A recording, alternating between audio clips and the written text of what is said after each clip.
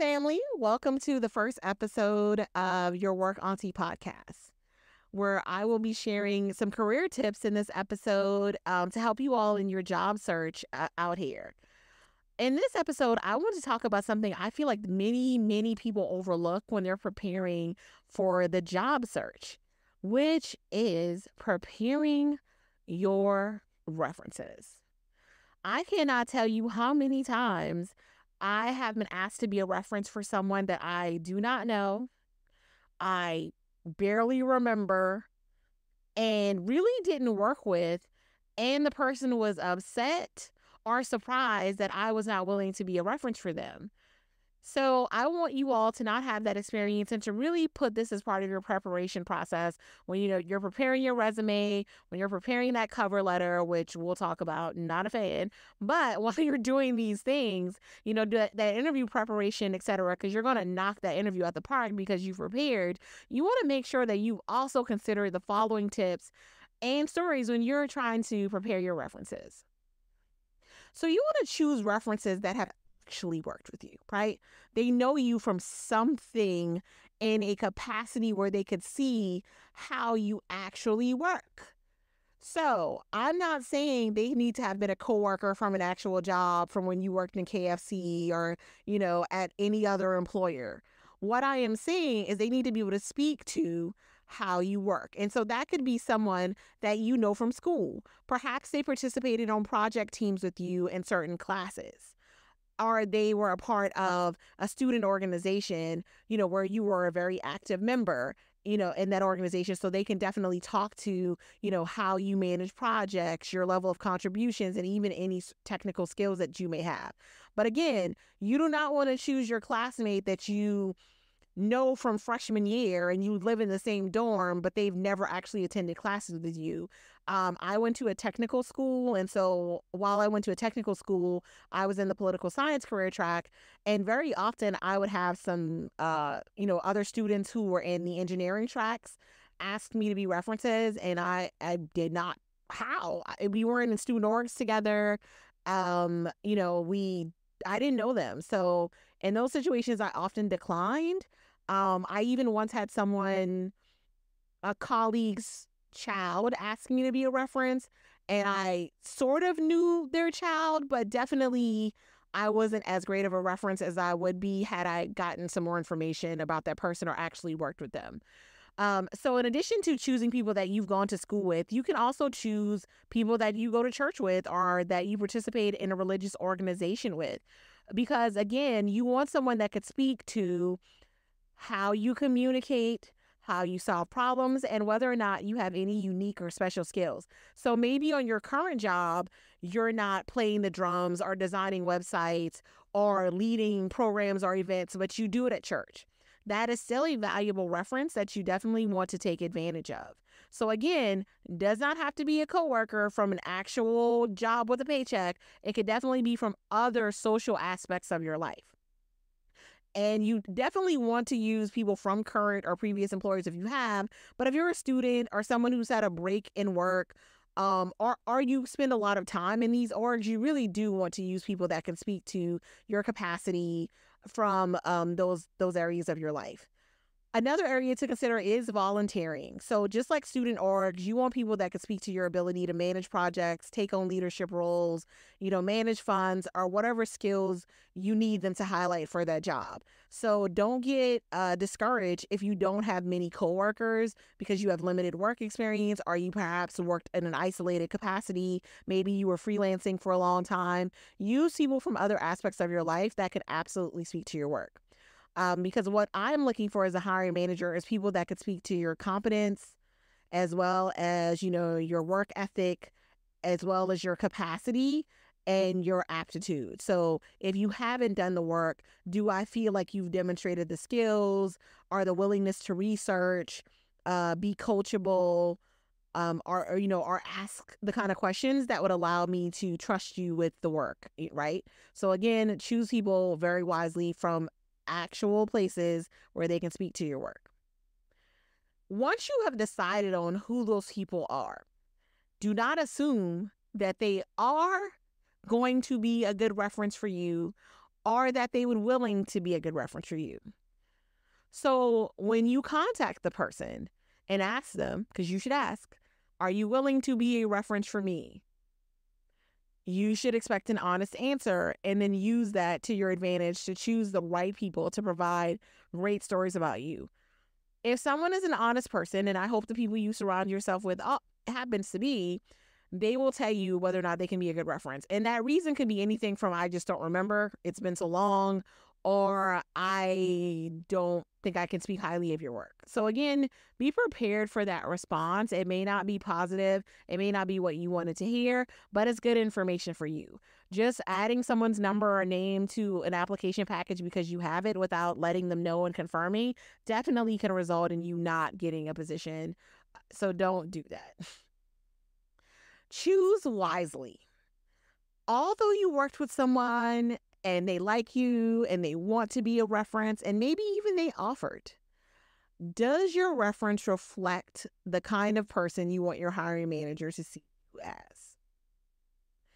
So if you're interviewing for an upbeat organization with a culture of joy and, they're more extroverted, because there are some cultures where we really do celebrate and hire extroverts, and you choose your more reserved, not very articulate reference who can't really explain things very well, and not to any necessarily fault of their own, they may not just be great in doing so, like they may be better in like social settings, etc.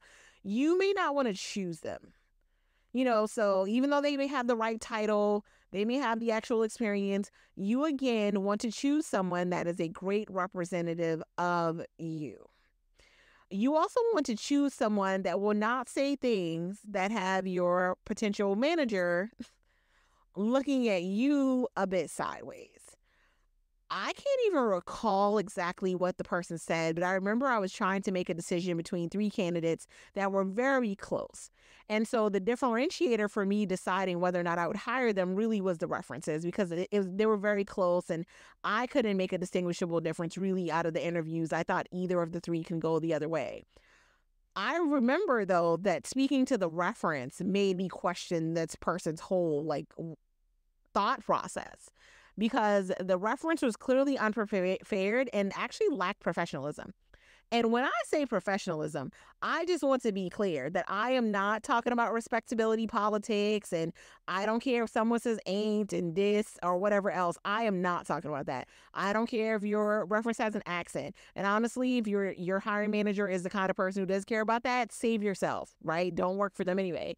But what I'm talking about again is just the kind of language they choose to use, not how they speak, not what accents they have, not their pronunciation. And like myself, as many of you will notice, I myself have an accent from living several places and also being from the Gullah Geechee community originally in South Carolina. So I'm not talking about that. I'm just really talking about someone that could bring the same kind of energy, positivity, and light that you would like to bring to that role.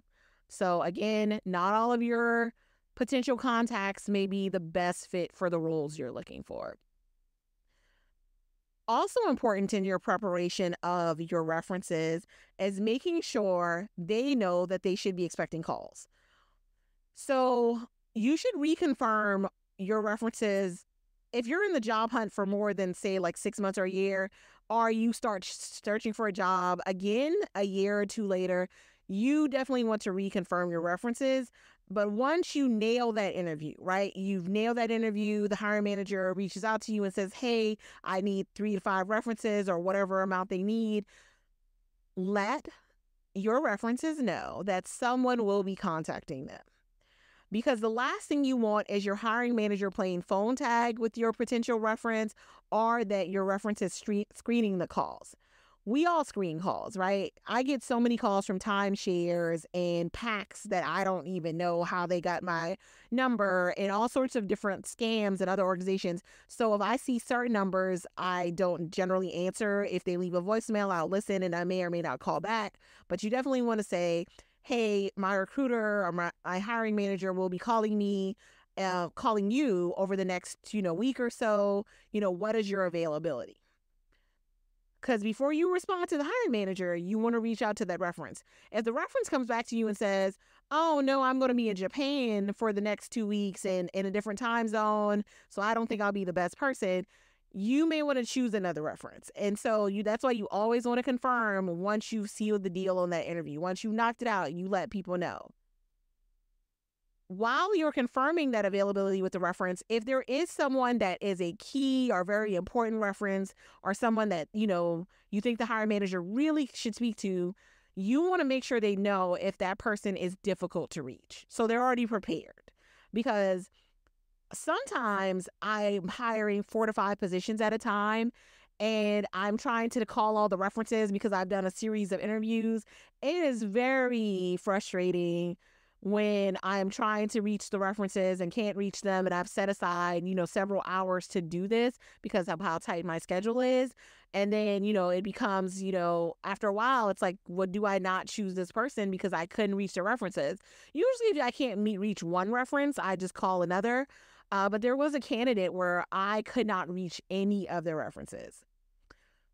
I did reach out to the candidate and say, I can't reach any of your references, so can you let them know that I'll be contacting them? And they did follow up, and actually the references called me back after, trying. But not all hiring managers or recruiters are willing to do this. I mean, to be honest, sometimes people just get busy, and even the best intended people they also need to fill a job, right? So if you have a critical vacancy, I don't want to spend a week chasing down your reference.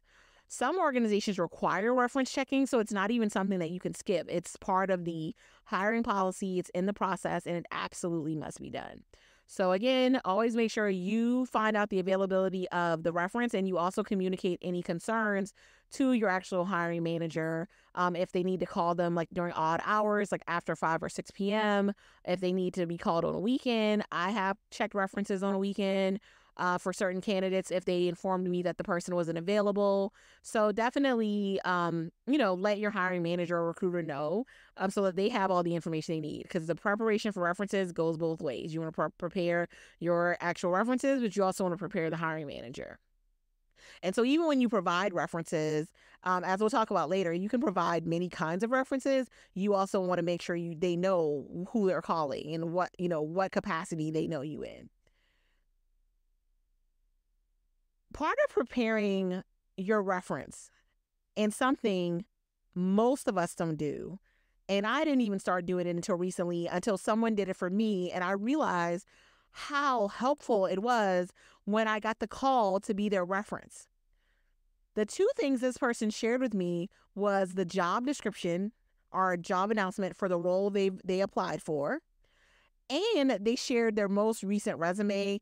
And in the email, they also included highlights of the things in their resume that related specifically to the job that they recommended, for me, that would help me provide this reference or be able to find examples if I was asked certain questions. So when the recruiter called, I was so ready. And I'm actually pretty good at speaking off the cuff, and honestly feel like I could have given this person a good reference anyway, but the additional information allowed me to give a much better, enthusiastic reference for this person. And honestly, I gave such a great reference for them and could speak to the work so well that the recruiter was like, hey, if you're ever looking, let me know. So again, it was so helpful. So I really want to encourage you all to do this as well when you are preparing, again, because it's all preparation of preparing to get a new job. Send that resume, send that job announcement or that description. Speaking of that, if you're like me, when you're job hunting, you apply for 10, 20, some people I've seen on LinkedIn even apply for 100 jobs at a time. So you may not actually remember what you applied for. And you may not have the job announcement of what you've applied for. So I would recommend, if you're applying for jobs, especially jobs on private sector websites, save every single job you apply to, save the description. Save it as a PDF or save the web page or whatever, or print the page to a file document on your computer so that when you interview, you do have that document to share with your references. Sometimes after you've interviewed or even before you interview, you can ask the recruiter to send you the job announcement and they will provide that to you. But it's really helpful for yourself for preparation and your references if you can find that. If you're applying for a government job, all government jobs you apply for, you can always access the announcement, whether it's taken down or not. So you don't necessarily have to do that if you're on USA Jobs, but if you're applying for jobs on, like, say, LinkedIn, Monster, a company website, they definitely do remove the announcements, and you cannot get back to them later in most cases. Now, if you know of some hiring sites that do allow you to go back to the jobs outside of USA Jobs, please put it in the comments below. So, speaking of preparation and knowing who your references are, I feel like this shouldn't have to be said, but given that I've experienced it and I've experienced it as a hiring manager, do not include your supervisor as a reference if your supervisor does not know that you are looking for jobs. For many reasons, many of us have had situations where we have not told our supervisor that we were seeking employment. It could range anything from you were not the best performer and you know they would not give you a good reference to, fearing retribution from the supervisor, because there are supervisors that will fire you or start looking for ways to penalize you once they determine that you're searching for a new job. So I completely get it. Your supervisor is not always going to be a reference, but they definitely should never be a reference if they don't know that you're looking. I know that some people wait until they have a surefire, like, oh, I'm probably definitely going to get this job, and they'll call you for a reference. That's often when they'll tell their supervisor, and that's fine as well. But just make sure the supervisor doesn't find out you're seeking to leave their place of work from someone else. So let's talk a little more about when you have a problematic supervisor and you can't use them as a reference. I don't use my current supervisor as a reference, even if we have the best relationship ever. I feel like it creates concerns about leaving, and what if you don't get the role, then they feel like you're looking. So even if they're not the type of person that is purposefully vindictive, sometimes it does change the dynamic, or they often start asking questions or having conversations about you leaving, and it just becomes awkward. So I just don't use them. I just don't want to have that conversation until I'm sure I have an opportunity and I'm actually leaving, right? And I also am not the kind of person that looks for jobs to negotiate salary. If I'm looking, I'm leaving, because I don't like wasting time, right? So for me, I just don't. But for some of you, you cannot use your supervisor because their supervisor's a problem. Your supervisor might be racist, classist, sexist, harassing, bullying, vindictive, just not a good supervisor overall. And so, for whatever that reason is, think of who you can use. Is there a past supervisor that would be a better reference for you? Is there another team lead or second or third line supervisor that could speak to your work? Is there a supervisor of another section that you've worked with on projects or a detail at some point that you could list as your supervisor? So really think about that. And if your hiring manager is insistent that you provide a current supervisor, be prepared. Again, preparation is key. Be prepared to share why you are not willing to use that supervisor. And, you can work on something that's vague, that's, hey, there's some current ongoing issues with that supervisor and they're under investigation. Or, I feel like including my supervisor would put my job at jeopardy. So while I cannot provide you with their information, I have these other great references that could speak to my work. I'm happy to share my performance plan or performance results to show you that it's not because I'm fearing a bad reference. It's just that, I don't want to necessarily use that person. I have heard stories of supervisors that say they would provide a great reference and actually have sabotaged people because they didn't want them to leave their organization, which is very unfortunate. So I get it. Some of you don't want to use supervisors as your reference. I do have colleagues that insist that it has to be the supervisor, and I don't agree with it. But if you're a hiring manager, sound off in the comments on whether or not you insist on talking to current managers and tell me why. When people check references, all of us have our own beliefs and biases. And so maybe some of you can share something that I haven't thought of. But for me, I take whatever references I can get. And as long as the people have worked with you and can speak to your work, usually I'm happy. So when you identify who's going to be your references, and I've talked about this a little bit before, you want to make sure you have up-to-date information. So again, when you are job hunting every 6 months, every year or so, you want to make sure you update that contact list so that the information you provide to the hiring manager or recruiter is correct. Because again, we don't have time to be chasing around some people to talk to for a reference. I would also recommend that if someone you chose as a reference has only given you their work contact information, so whether that's their desk number, work cell phone, work email, ask them for their personal information. People don't stay at companies forever. I've been at 6 or 7 jobs in the last 12, 13 years or however long. And so had I given someone my, email when I was at PricewaterhouseCoopers or something, they would not be able to reach me now for a reference or my contact information. So if someone's willing to be a reference, I hope they would trust you with their personal contact information. So again, ask them for that. That's what you want to provide. If someone's only reachable via their work, email or address, again, when you're doing your confirmation and you have their personal contact info to ask, you would say, is this still your correct work desk number? Is this the best way to reach you? Again, you want to make sure your references are giving you the best information, and you want to make sure you get it to your hiring manager, because again, you do not want to lose a job because your hiring manager cannot reach your references and is tired and just needs to move on. Because again, sometimes urgency impacts judgment.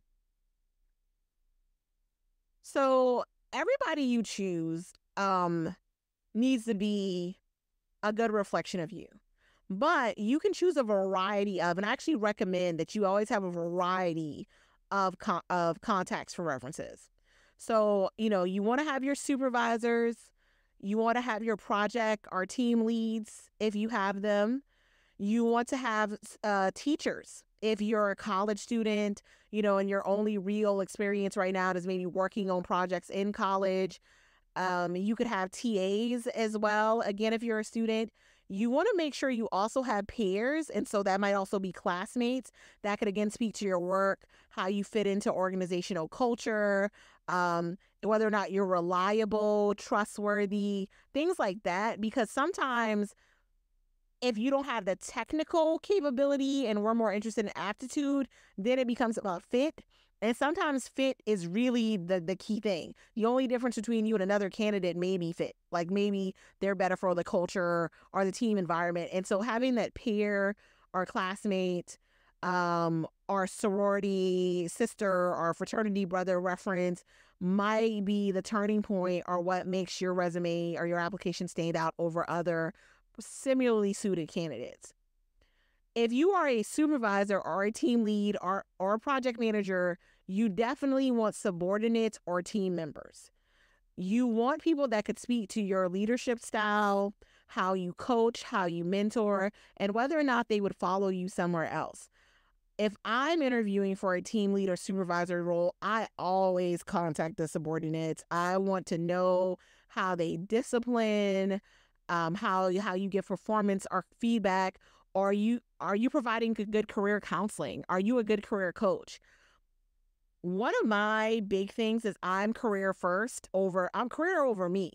So whatever I need to do to support you as an employee to make sure you're ready for your career, I make sure I support you. So that's whatever training, conferences, anything that's within budget that you need to go to in order to advance, I'm going to support that. And so I try to hire supervisors that think that same way as well. I don't want to treat you all, my people, just like cattle and we're just pushing you through and not actually training you to be, for my role or whatever role you would want in the future. So I often hire for that. So it's often why I like to talk to subordinates as that. So again, your references don't always have to be supervisors. It can be a combination of. I always recommend sending at least 3 to 5 references with that combination.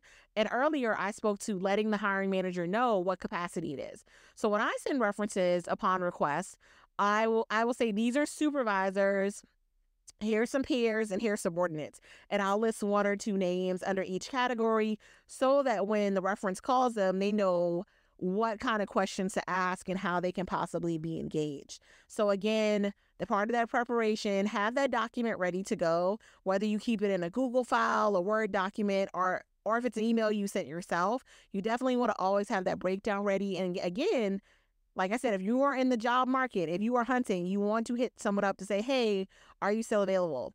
And crazy enough, because the world is so crazy and we had a whole pandemic, right? People die.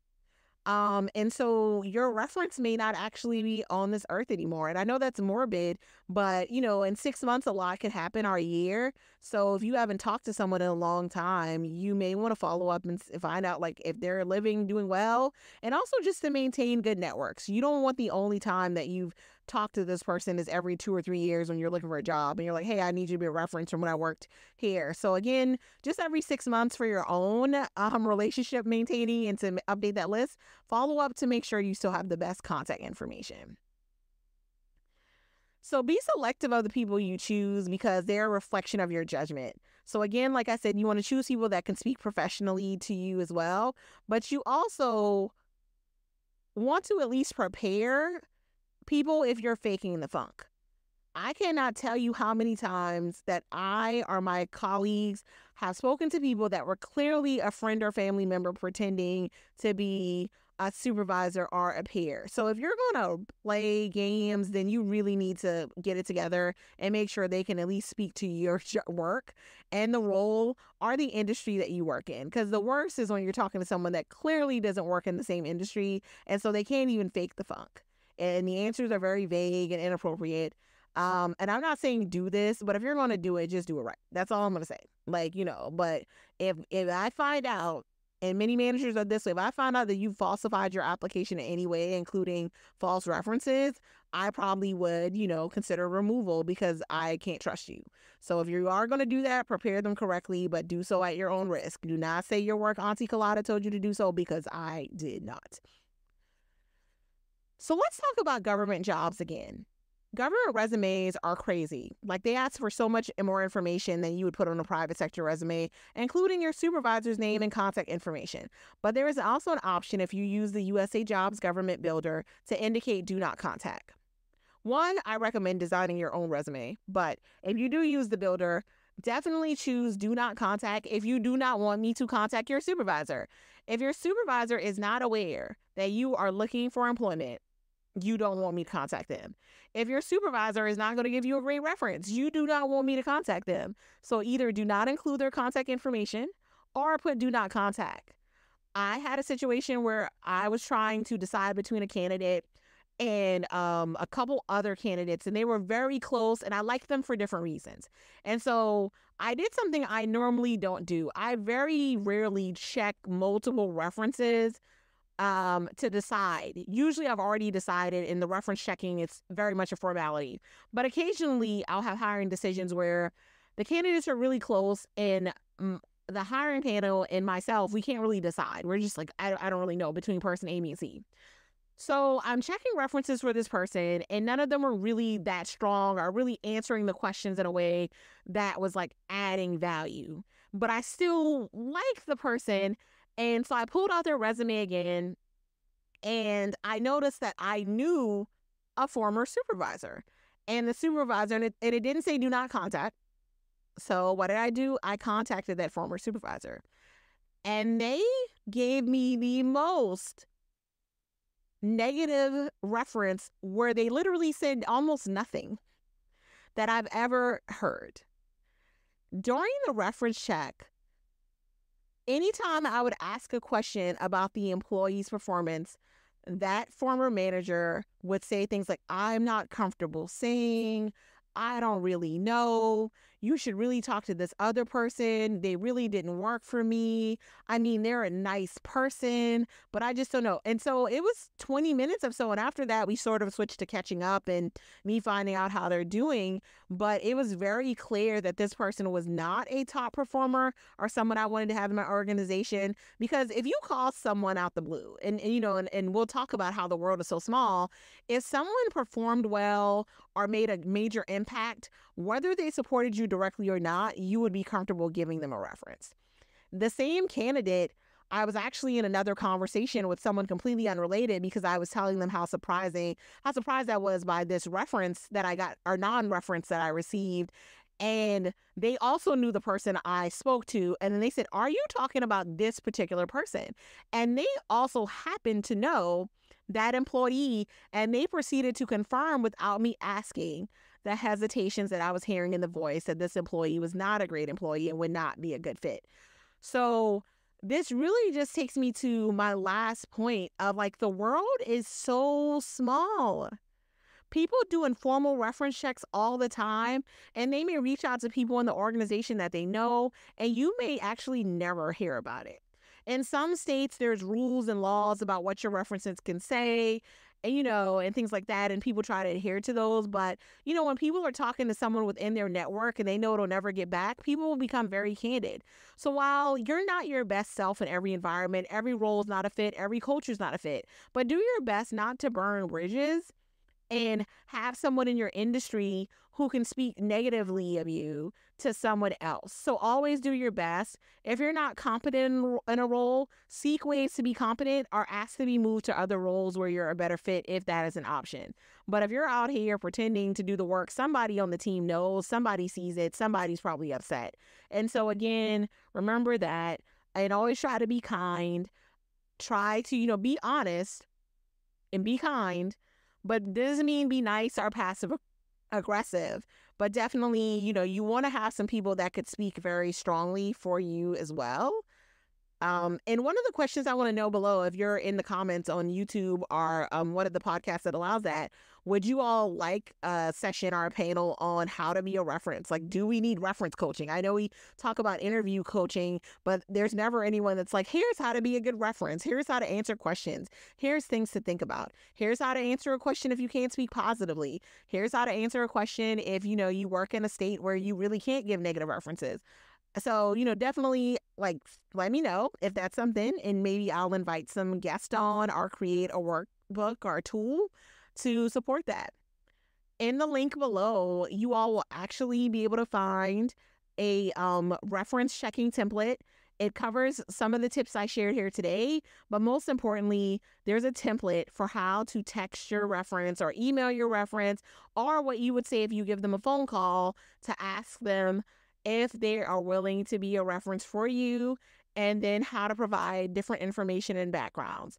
So I hope you all find that to be a very useful tool. And thank you so much for listening to this first episode of your Work Auntie podcast. I look forward to connecting with you all in the future. And remember, it's always in love.